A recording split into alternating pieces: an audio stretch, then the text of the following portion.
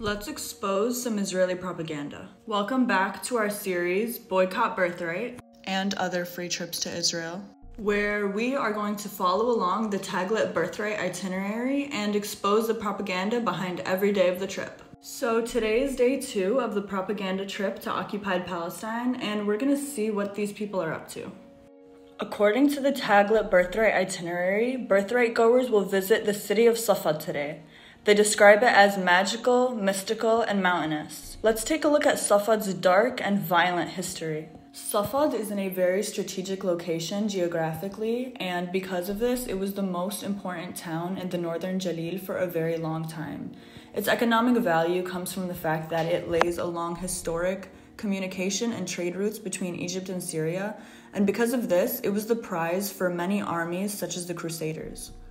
This is an aerial view of Safad before 1948, so feel free to pause it and take a look. Because of Safad's strategic location, it's no surprise that the city was targeted during the Nakba in 1948. Before the Nakba, the population of Safad was 13,300. After May 11, 1948, when the city was ethnically cleansed, the population was 2,300, a majority of whom were Jewish. Today, Israel has rebranded Safad to be a hub for artists who draw inspiration from its beautiful landscape.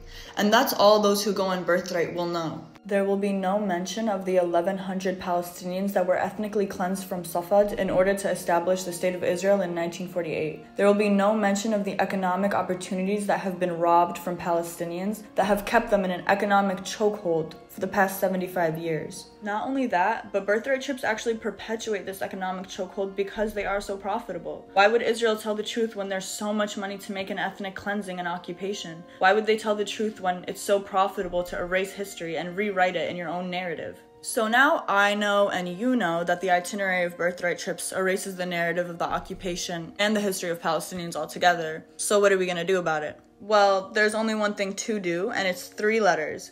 BDS, boycott, divestment, and sanctions. We're gonna boycott birthright and all free trips to Israel because we know that they're not telling the truth. And follow this series, of course, where we are exposing the propaganda behind birthright trips, and I'll see you guys tomorrow for day 3.